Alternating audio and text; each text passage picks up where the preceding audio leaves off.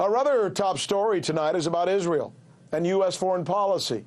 By some estimates, the U.S. gives Israel as much as $5 billion a year when you combine both military and economic assistance. If you divide that by the 8 million or so Israeli citizens, that means that the American taxpayers are handing each Israeli citizen a check for about $625 a year. Now, because some of that money is used by the IDF, the Israeli Defense Forces, in Israel's ongoing battle with the Palestinians, some of whom are also Israeli citizens, and it may not be fair to suggest that all citizens are benefiting from the U.S. contributions. Regardless, we preface our coverage today with this issue because rarely do Americans get to assess just how much of their tax contributions go to countries like Saudi Arabia and Israel and Egypt. And, of course, the U.S. media rarely breaks down just how we as a country are really spending our money.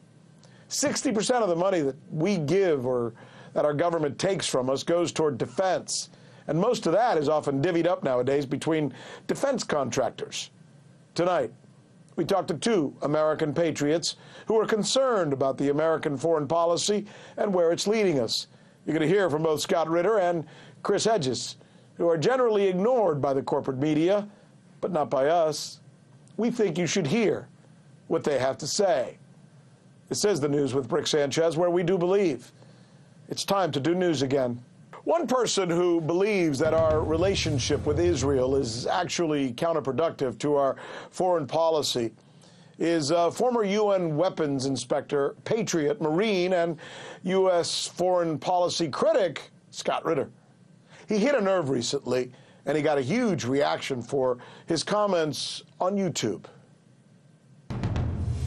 We allow ourselves to be demonized and controlled through fear and ignorance. We allow other nations to intervene and impose their political ambitions, their regional ambitions on the American people, disguised as American policy. First and foremost is the state of Israel and what's happening in the Middle East today. A lot of it is driven out of Tel Aviv by Israeli politicians who use a very powerful lobby here in the United States to get the policies they want from the United States.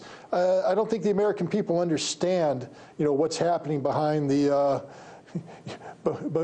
partition. The Wizard of Oz is far different than what we think it is. The levers are being pushed by powers that aren't necessarily reflective of what the American people thought when they voted for people and who they thought they were putting in office. I think a really good example of what you just described is Hezbollah.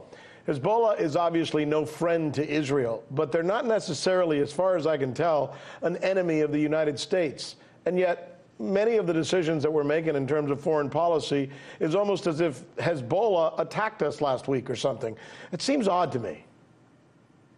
Well, first of all, it would be easier if we just stopped using the term Hezbollah, even though that's an accurate term. It reflects the party of God that exists in Lebanon. But we spoke of Southern Lebanese Shia, because that's what we're talking about. We're talking about people who live in southern Lebanon who were invaded and occupied by the state of Israel, people who decided to resist the Israeli occupation, and people who united under common cause to expel the Israelis from southern Lebanon. This is Hezbollah, but it's also, Southern Shia. It's a legitimate organization whose roots are derived from legitimate grievances against a nation who invaded and occupied its territory. On the surface, this is sort of the kind of organization that the United States should aspire to be allied with, to support. People who say, no, we will determine how we live on the land that we occupy and we've occupied for generations, not let an outside power dictate.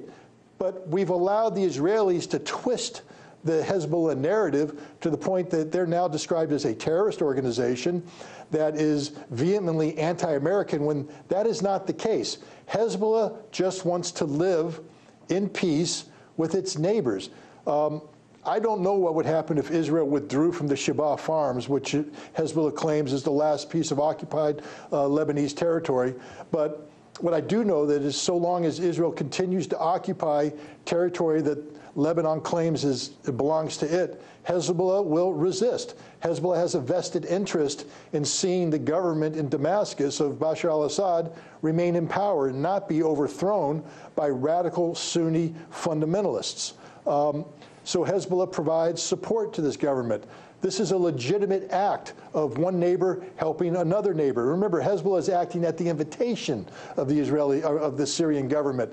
They're opposing outside proxies that are supported by the United States, who is in Syria without the invitation of the Syrian government. So, the American people, if they would just dig deep, ask questions, be intellectually curious about the reality of what's going on, might not necessarily fall victim to the gross oversimplification that takes place when we, for instance, call Hezbollah a terrorist organization whose goals and objectives are, against the national security interests of the United States of America. Scott Ritter, paying the heavy price often for what he says, and he paid the heavy price, by the way, for being 100% absolutely right about Iraq. Think about that. He paid a heavy price for being absolutely right about Iraq. He was ridiculed after by right-wing radio and Fox News. He was essentially discarded as well by the establishment media. Too controversial, they determined, even to have him on to this day. He was not alone. Chris Hedges is also one of the finest journalists of our time, maybe the best or most complete at investigating issues that affect us. For suggesting the Iraq war was a mistake, for criticizing it, the New York Times fired him. And today, and also CNN and NBC and Fox and all the others won't even let him near their studios. Well, it is one of many examples of how the Trump administration has been captured by ideologues like Mike Pompeo and John Bolton, Elliott Abrams, who have this binary vision of the world, us and them, who don't really believe in diplomacy, don't believe in treaties.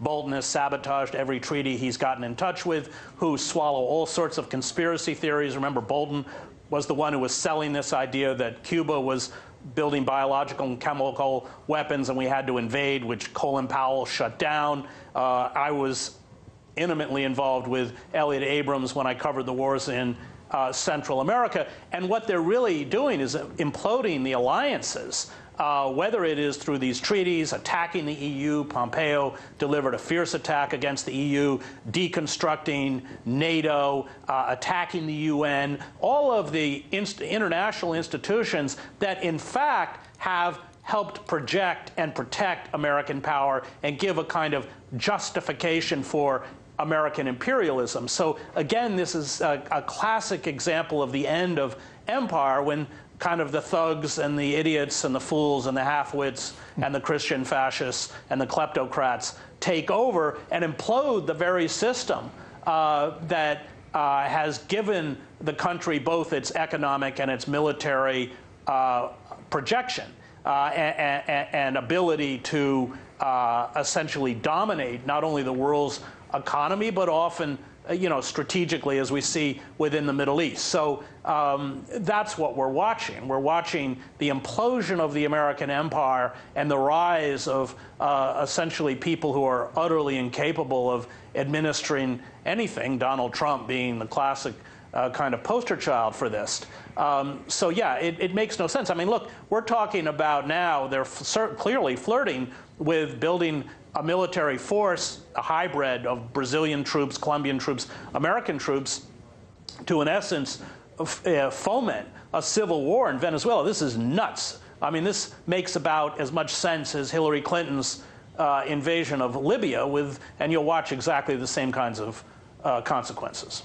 Chris Hedges, thank you so much for taking some time to take us through some of these very important times that we're going through. And as you have often said, that is why squeak we must. Okay. Thank you, Chris. Appreciate it. Have a great day. Thanks, Rick. I'm Rick Sanchez. You found us on YouTube, and that's awesome. But you know what? I'm also live every night at 7 and 8 p.m. Eastern on DirecTV and Dish and cable and satellite, the RT app, and Pluto TV. I'll see you there.